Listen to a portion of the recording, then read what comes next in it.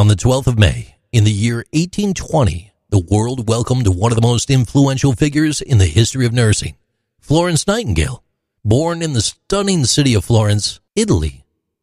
Her life's journey would leave an indelible mark on the field of healthcare.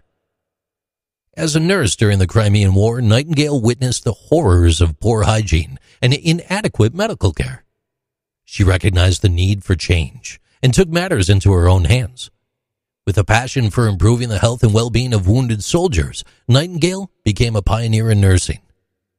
Through her tireless efforts, she improved hygiene practices and established a system of triage, ensuring that the wounded received appropriate care. She observed the soldiers' conditions and made critical recommendations to improve their treatment. Nightingale's contributions didn't end on the battlefield, though. She founded the Nightingale Training School for nurses in London, establishing the first professional nursing program. Through her writing, she advocated for improved sanitation and healthcare systems.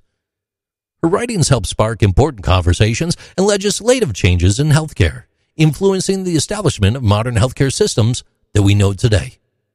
Through her work, Florence Nightingale left a lasting legacy, shaping the way that we approach healthcare today. Her contributions to the field continue to inspire and guide nurses worldwide, a testament to her impact on the world of medicine. These are Interesting Things with JC.